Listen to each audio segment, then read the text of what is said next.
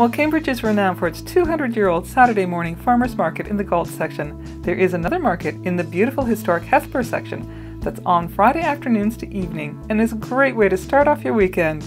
From 3 p.m. to 7 p.m., June to September, the area in front of the Old Town Hall in Cenotaph at 11 Tannery Street East, there is the Hespeler Village Market. The Hespeler Village Market started 6 years ago. It's an urban farmers market that is filled with an eclectic mix of vendors that offer everything from salad greens that are grown year-round in repurposed shipping containers, watercolors by artist Debbie Ellis, fresh mushrooms and grow your own mushroom kits, Canadian wines, local craft breweries like Rhythm and Brews, and guest brewers, artisanal baking, designer housewares by Shares Creative Creations, and cards by Lee Silver.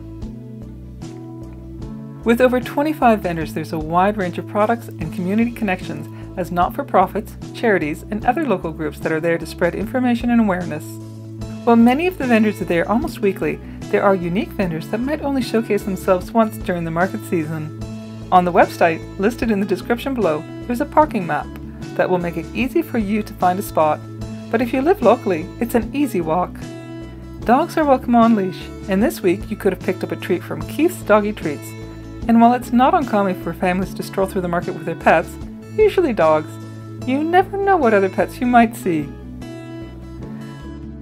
Come out and be surprised, as the market's goal is to have something for everyone, with a focus on local food and vendors.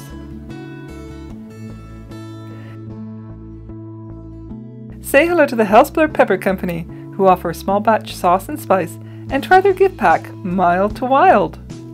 Burrs and Bees have beeswax and honey products, and will be delighted to talk to you about beekeeping and honey. Hespeler Little Farm will be offering flowers, fruit, veg, and more. I was delighted to chat about the unique handmade jewelry by Essence and Elegance, be intrigued by the art of the Easy Cadent Creations, whose items are made from recycled bicycle parts, and I just missed out on some tasty bread from Let's Roll.